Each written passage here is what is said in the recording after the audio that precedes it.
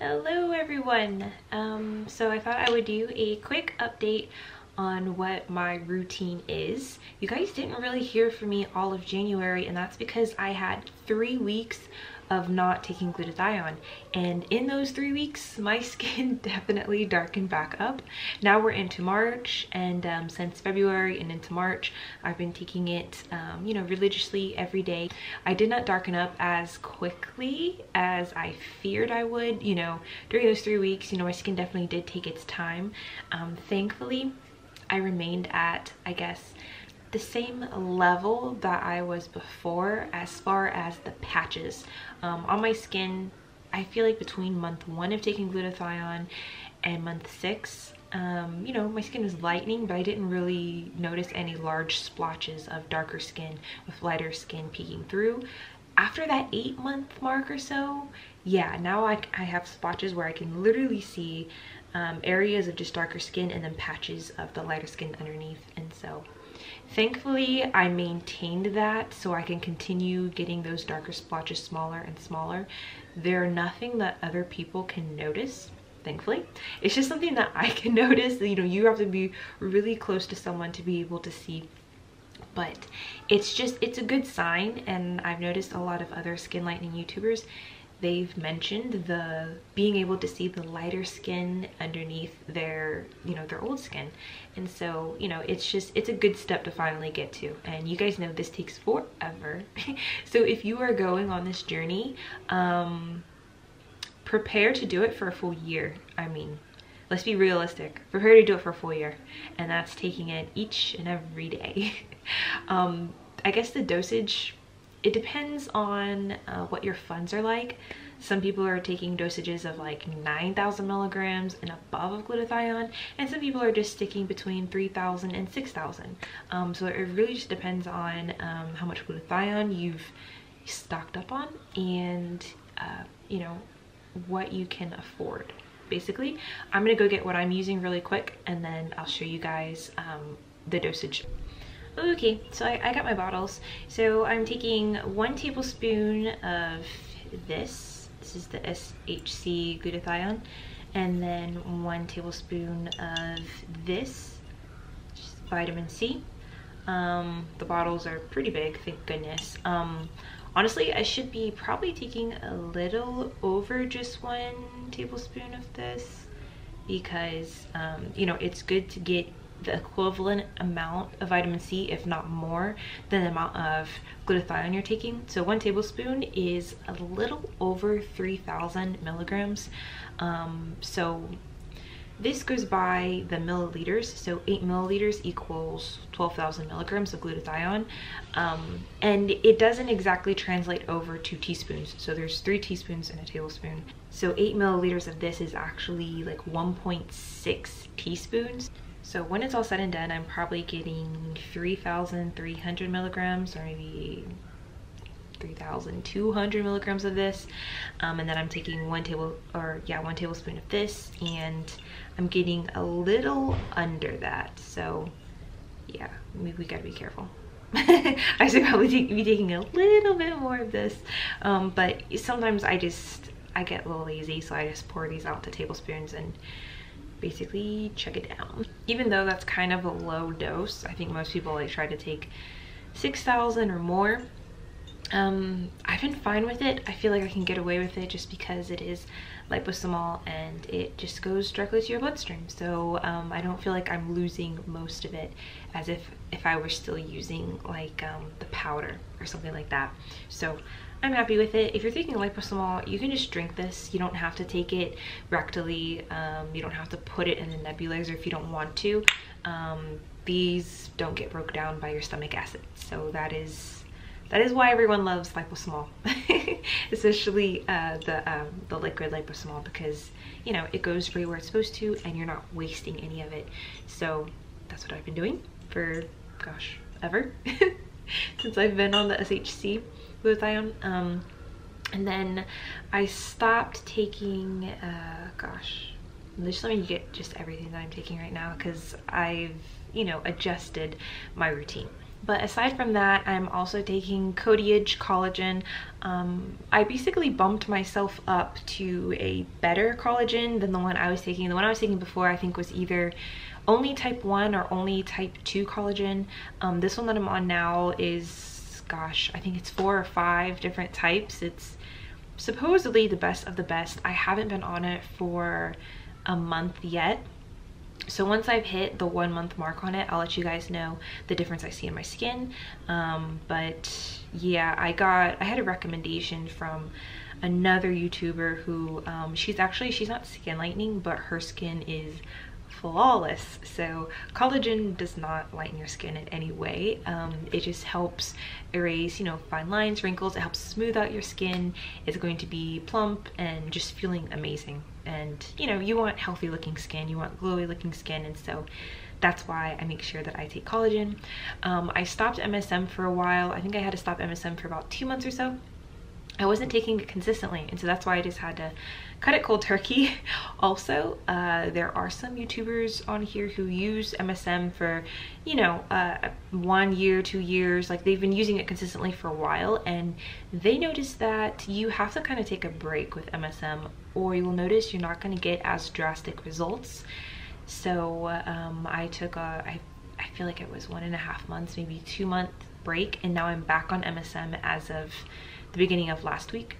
And yeah, I'm hoping to see a spike in my results again. But basically, it's just one of those products, if you take it every day for months and months, you might see that your results kind of start to slow down and it's not as effective. So by stopping for a while and then starting back up, you kind of shock your system into it working again. Don't ask me why that is, but I notice sometimes my hair will do that with some of my favorite products. I'm using one shampoo and conditioner for a long time. All of a sudden, it's like it doesn't work as great anymore. I stop and then go back to it a few months later, and it's like, voila, it loves it again. So I guess maybe our skin can be the same way. I don't know. So I'm back on MSM. I'm not taking a huge dose of it. I'm only taking 1/4 teaspoon, which is only 1,000 milligrams. I'm basically only taking MSM just for the skin smoothing benefits and for how crazy it makes my hair grow.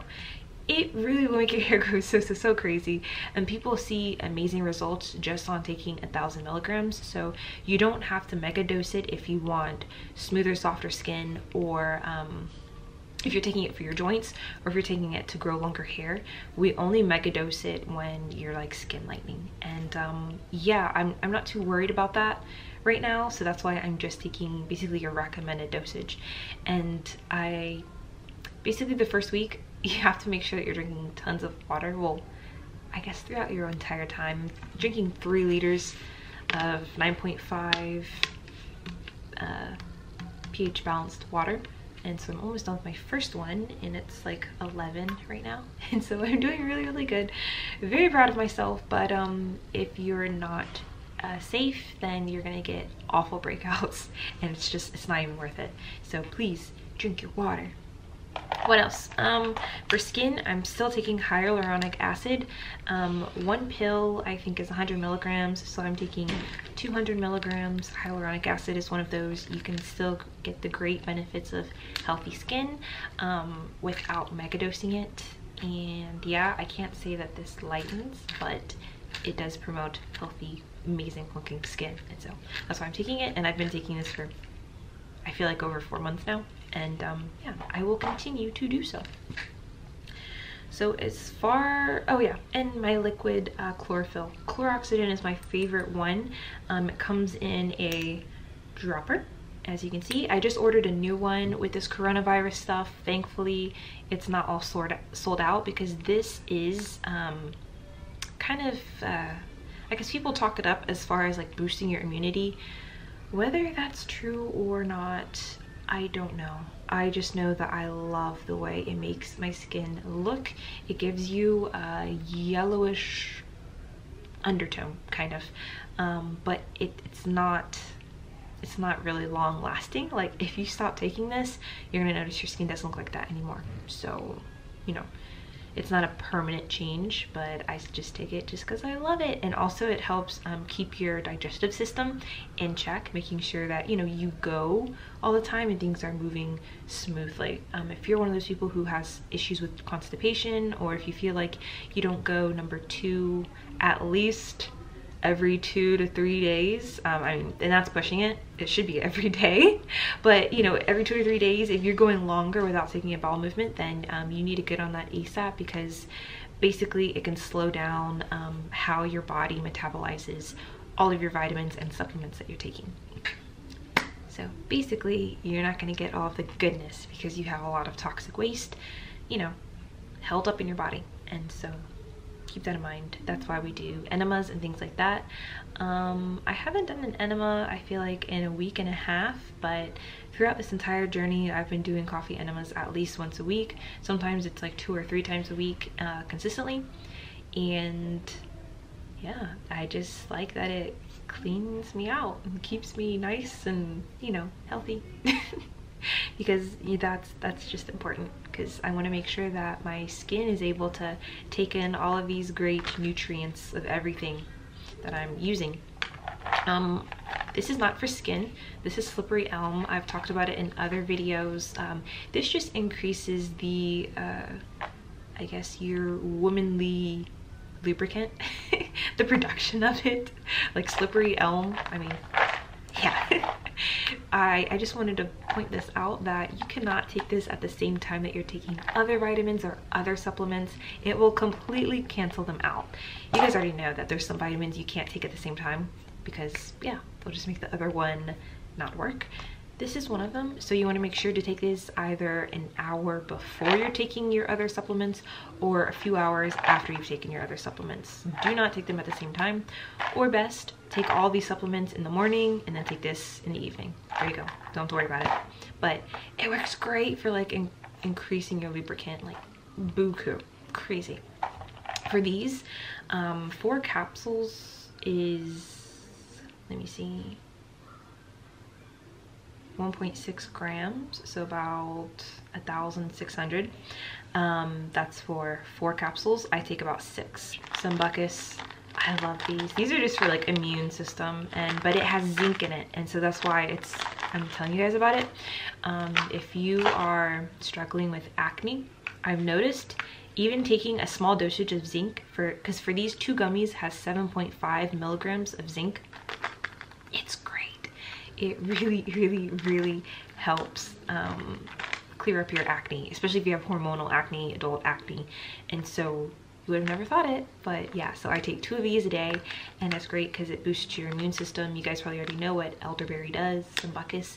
Right now we're going through a shortage in the US. I'm not sure if it's the same everywhere else, but people are buying them because if you take this, it basically makes your flu or your cold shorter, and so everyone's trying to do everything they can if they're already sick, taking things like this, or to just prevent getting sick.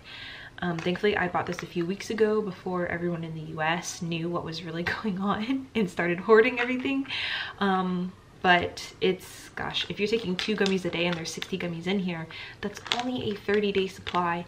And so I've already gone back on to order another one, and we're all out of all sambucus and all elderberry. And I've been looking in the stores of like our Walmart, our Publix, stuff like that, and they're out too. So if you can get a hold of this, get a hold of it now. Just make sure that it's the elderberry with zinc.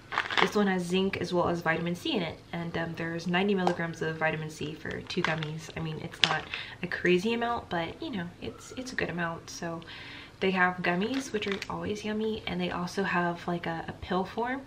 You know, I love the way the gummies taste. That's why I wanted to get more gummies, but some of these we don't even know when they're going to be back in stock, and then the other ones don't have the zinc, and so I need both. I need both the elderberry and the zinc.